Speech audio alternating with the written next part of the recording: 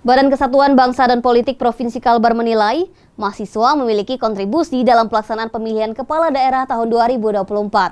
Selain sebagai partisipan aktif dan pengawasan, mahasiswa juga bisa menjadi kontrol sosial terhadap kegiatan pilkada.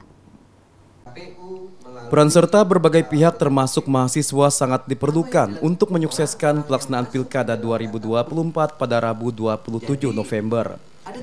Badan Kesatuan Bangsa dan Politik Kalimantan Barat menyebut, selain partisipan aktif sebagai pemilih pemula, mahasiswa juga bisa berperan sebagai pengawas seluruh tahapan hingga kontrol sosial.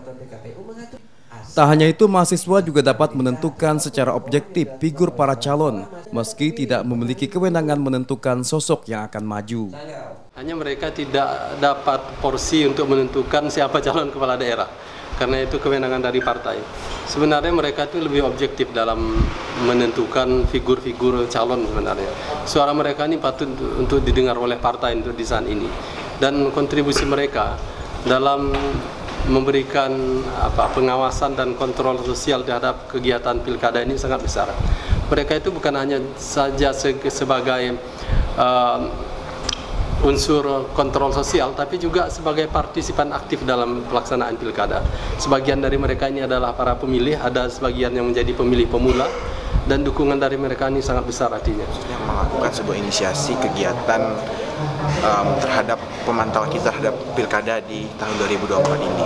Ini mana kami sebagai elemen mahasiswa ini membantu mengawal, menjadi simpatisan atau partisipan dari KPU dan Bawaslu untuk melaksanakan pilkada yang aman dan damai di Kalimantan Barat.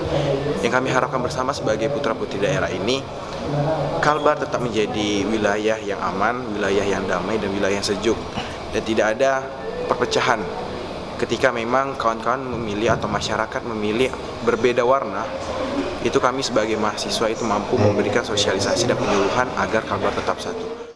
Pelaksanaan pilkada diakui lebih rentan terhadap isu sara maupun politik identitas karena hubungan pemilih dan calon kepala daerah sangat dekat.